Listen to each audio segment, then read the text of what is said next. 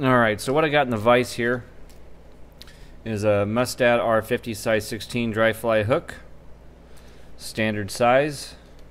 I typically have been tying these on an 18, a 16, and a 14. An 18 will require 2 feathers, a 16 3, and a 14 4. And you'll kind of see why in a minute.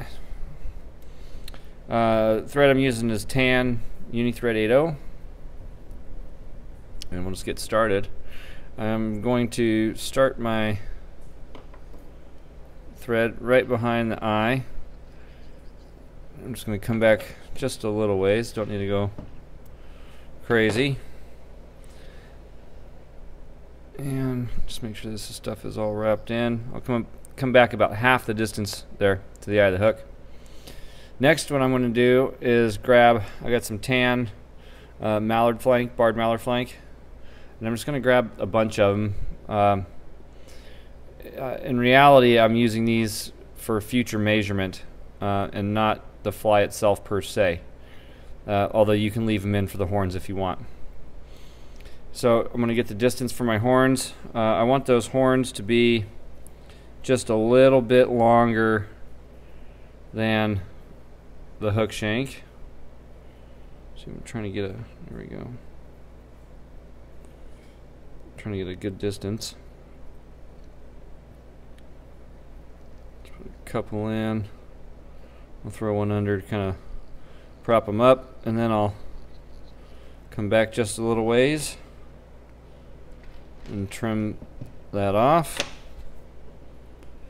Bring my thread back up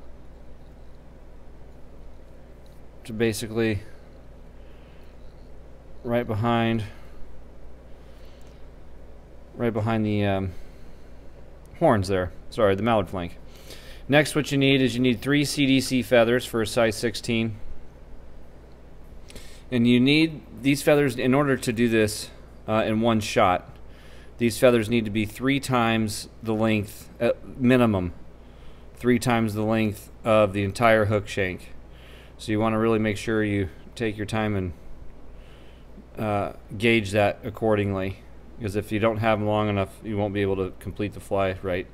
Next, what you want to do is you want to come into the butts and just strip a little bit off of every side. And we're going to line these up again. We're going to, so they're stacked one on top of another. Then I'm going to place some of the bare stem right above my thread. I'm going to put 2 wraps in, and I'm just going to kind of pull tight. I'm going to take my right thumb, right index. I'm going to kind of gather everything that's out front. I'm going to try to keep these stems with the tips even and the stems on top of one another. And I'm going to draw back, and as I draw them back and pull everything through, I'm going to pull. You can see I'm pulling with my left hand up. And what I'm looking to do here is make sure that my feathers, or the tips of my CDC, are standing out in front of my mallard flank. Well, I'm having a hard time with that tonight. I keep looking at it like, what is that? What is that? So once you have them out just a little bit in front of that mallard flank and sitting on top of your hook shank, we can now start winding these guys back. We want to keep everything directly on top. We're going to take it back to the barb. Of course, I say directly on top, and it doesn't want to work. There we go. For a little added protection, this is optional, but I've got some extra small gold wire. I'll just tie in on the side.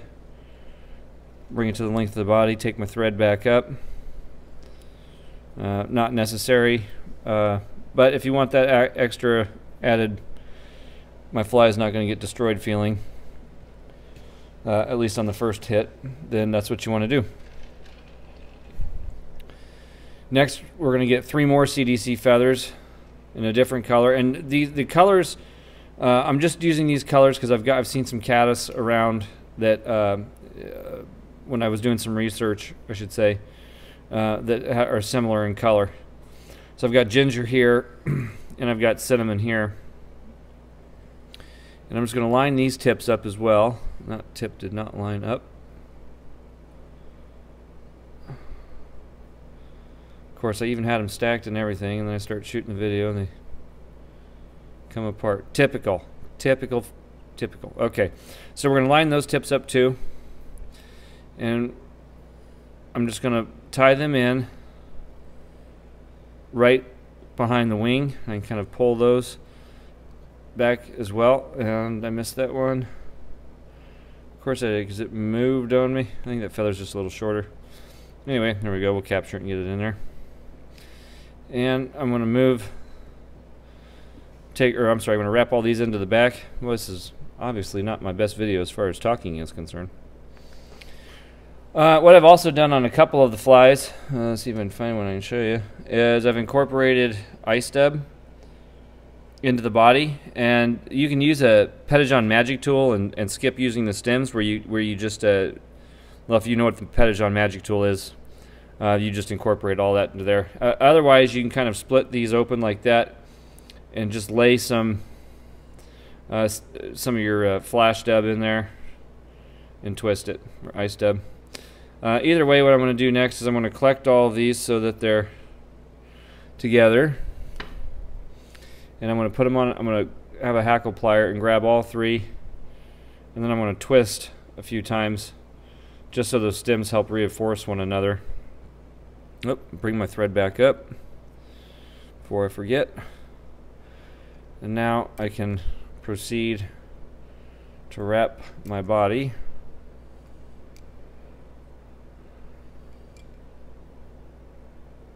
All right.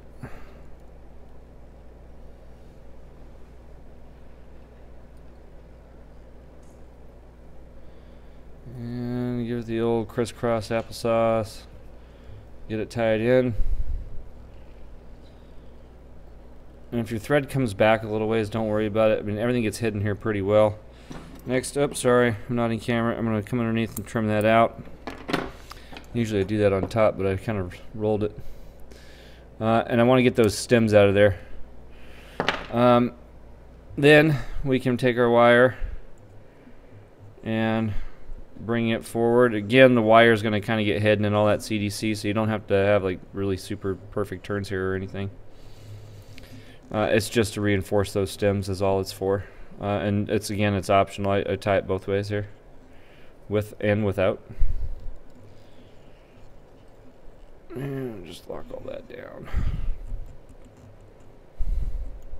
It's meant to be a quick tie. It's you know, obviously it's faster if you're not yakking at a camera. And so then I'm going to come in with my scissors. I'm going to trim all of my body color CDC off.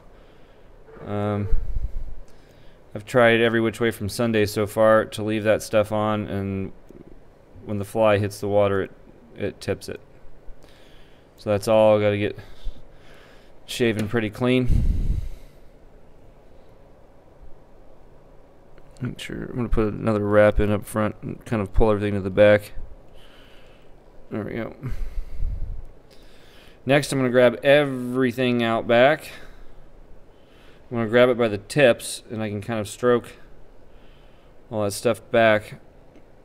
I'm going to line it up on top of all my other threads. So it literally, like if you think of the elk hair caddis, how it's got like that thread base just before the head, it's similar to that here.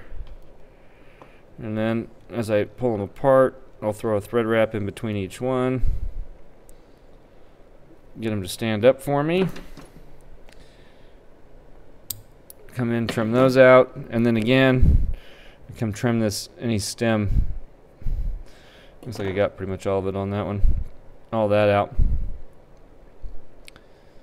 Put another couple in. Okay, so then next, this part you can decide whether or not you want to leave these up front. If not, you can trim them off, wrap them back, whatever you want to do.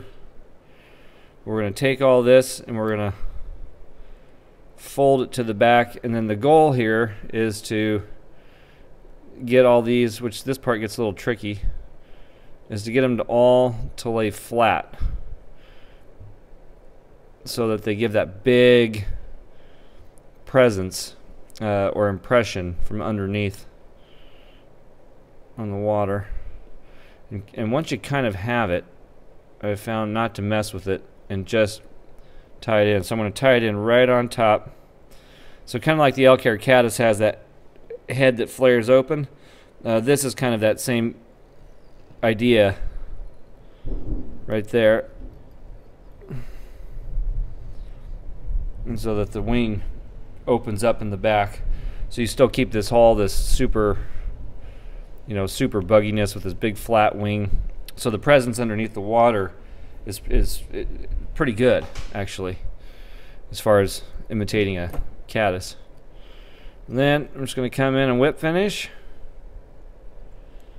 And really that's it. Yeah, I'm going to add just a drop of super glue up onto those thread wraps to make sure that they stay in place. You can go through and groom it if you want, or whatever. It's meant to be a quick tie that's going to float pretty much all day long. That's the idea here. Give a big presence for a caddis on the water. So you come in and leave those horns in like that. You can take them out, whatever you want to do. So there it is. Oh, I'll tell you what. You also want to make sure that when you do this, you come in and get all this stuff off the side.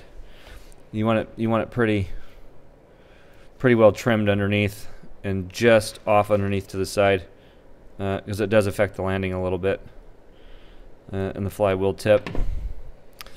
So there's my CDC Caddis.